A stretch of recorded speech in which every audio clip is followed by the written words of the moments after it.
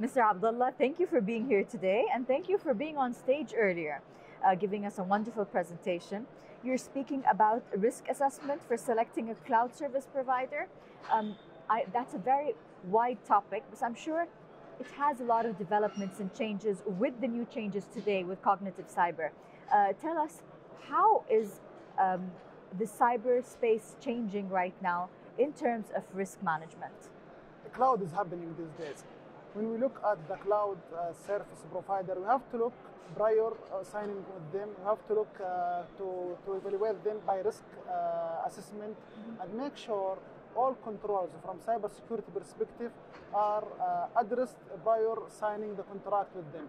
So once we get the contract signed by them, we make sure that all risks have been addressed and will be treated as per the risk management have been conducted.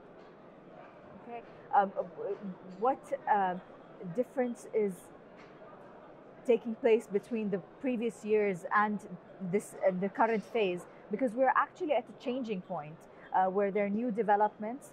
How are users now expected to be more picky or are more diligent in choosing the new categories? New developers always, or new developments always bring new issues. True. New issues bring always a new solution.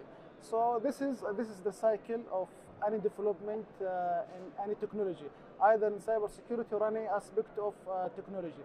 So users have to adapt a new type of learning to prevent any type or compromise that will affect them. What are the main points that you would suggest that a user looks at before choosing any kind of a cloud service provider? When we talk about user, we talk about corporate. Yeah. Right. They have to evaluate.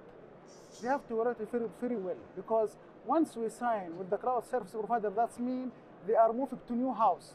Moving to new house is not a very simple decision. You have to look at carefully, because once you go out that house, it also will cost you a lot of investment. True. Yes.